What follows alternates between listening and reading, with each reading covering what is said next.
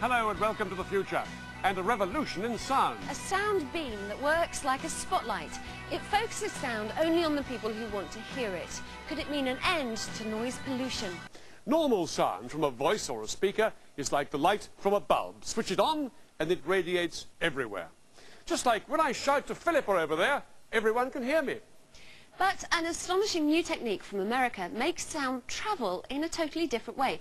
Less like a lamp and more like a torch or a spotlight. Well, Anya Sitaram has been in Boston hearing all about it. Anya, could you come upstairs? Hi, is that Joe? I'm on my way.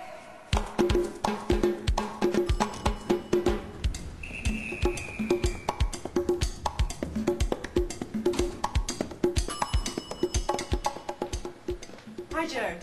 Hi. Apart from trying to startle me downstairs, what's the point of all of this? Well, the idea is that rather than filling a room with sound, you can put sound only where you want it. So how does this differ from the loudspeaker on my stereo system? Well, the loudspeaker on your stereo makes sound that spreads very quickly, filling a room with sound. This, in contrast, makes a very narrow beam of sound that you can shine like a light. Normal sound is rather like a light bulb flooding a room. What Joe has done is extraordinary, making sound that's more like a spotlight. He makes use of high-frequency ultrasound waves beyond our hearing, which travel in straight lines. The ultrasound transmits audible sound in a long, thin beam, which can project the sound up to 200 meters.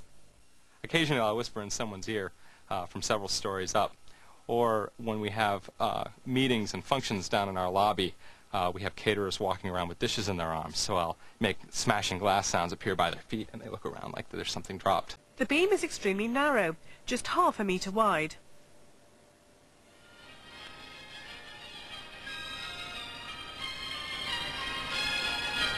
Joe first had the idea for the audio spotlight when he was just a student. Well, I had been a loudspeaker engineer since high school, and I was always very frustrated with the inability of a loudspeaker to control where your sound was. So I had the idea of using interacting ultrasound beams. What Joe does first is combine the music with ultrasound. This recreates the complex wave patterns of the music at a much higher frequency that can't be heard. He uses a specially designed speaker to send out this high-frequency ultrasound beam.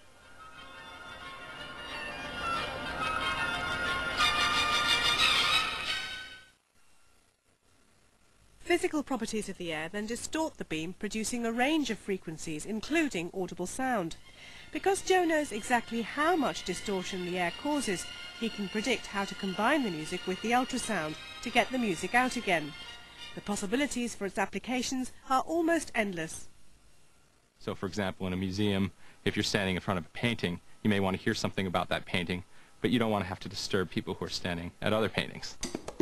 The sound beam can't cover very long distances yet, but once perfected, it could be used to pick out just one person in the crowd, a personal message system in public places like airports and stations, or even a personal speaker for music.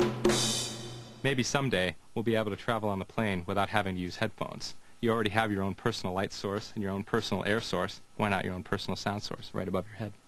Well, if you want to have your own private party, the Audio Spotlight could be beaming sound direct to you too in the next couple of years. And for a closer look at how it works, you should visit the Tomorrow's World website. The address is www.bbc.co.uk/TW.